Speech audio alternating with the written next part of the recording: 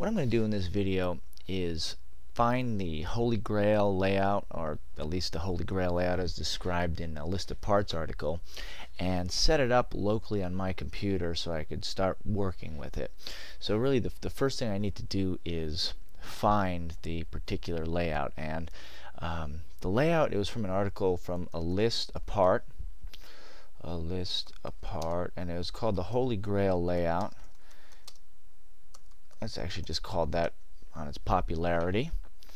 It's used very often, and it's really a good one. If you're finding it for yourself, you should find this article over here. It's at www.alistapart.com/articles/Holy Grail. And if you scroll down, they give an example, keep on going, right before how it works. And this is the actual layout. As you can see, it has a header, it has a footer, it has a left and right sidebar which have a set width, and the middle of it is flexible, so it kind of depends on how you expand and shrink this thing.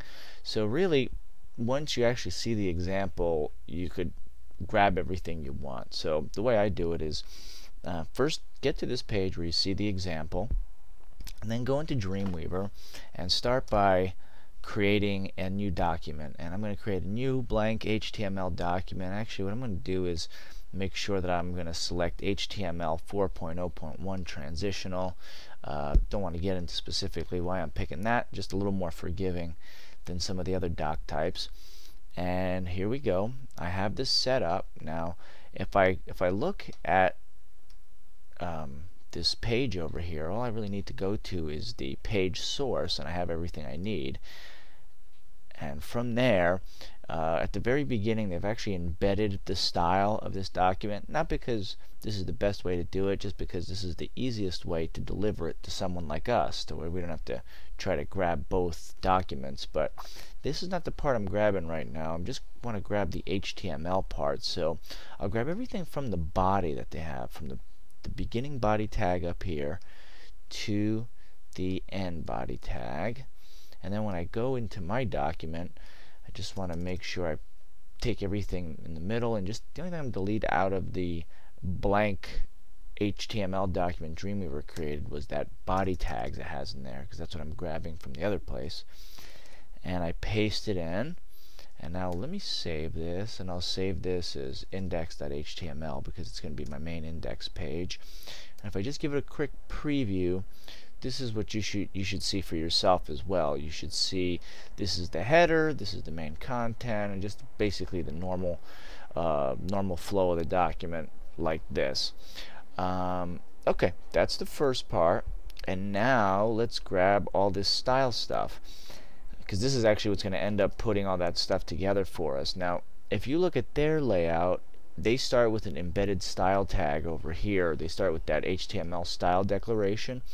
We don't want to actually take that part of the code. We just want the stuff in the middle. So where if you look at this, it'll say the essential code. So everything from the top down to the very last thing is this container.column. We're going to copy all that. So again, don't grab this style tag over here, and neither the one above. You just want what's in the middle over there. And when we come in here and back into Dreamweaver, we'll create a new page, and we'll create a new CSS document, which is blank. Shouldn't give us anything more than that. It gives us this char set. That's fine. We could actually delete this CSS document comment it puts in and paste that in. So now if you didn't mess with your Dreamweaver preferences to change the color coding of some of these things, some of the code you should see the actual tags or declarations in purple, or this light purple color, and everything else in blue. So just take a peek and make sure that the syntax is looking correct and there's nothing out of order. Alright, so it should look similar to this. And then let's save this. So I'm actually going to create a new no, I'll just save it just like that. I'll keep it main. in here. I'm keeping it in the same folder as my index file, and now our index shouldn't, rather our HTML page shouldn't have changed any because we haven't actually linked it up yet. So now what we're going to do is link this page together. So let me link. I'm going to browse for it. Actually, I just kind of jumped ahead, but in my CSS panel over here to the right, I'm going to click that little link, or that, I guess it looks like a key, a link in a chain. That's exactly what I'm going to click that, and over at the file URL, I'm going to link to the main.css file. Click OK. Everything's good. Alright, now I'm going to save that, and what it should have added up here in the head portion of my document is this link that's linking to the file. And let me actually give this thing a name too. My Holy Grail layout. Probably name it something more descriptive once we actually have everything set in place, but for now that should be adequate.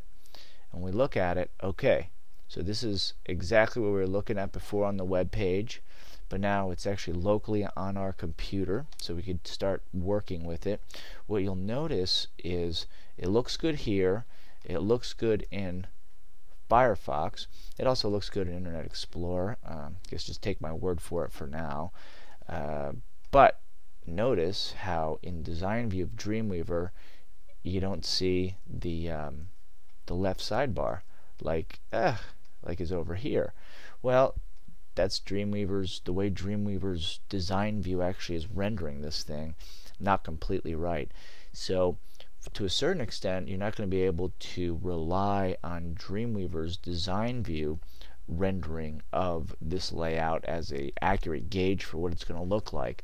So anytime you're making an edit throughout this process, constantly be checking your edits through all three of the main web browsers. Currently it's going to be Firefox, Safari, and Internet Explorer. So that's the beginning of how to set up the Holy Grail for your website.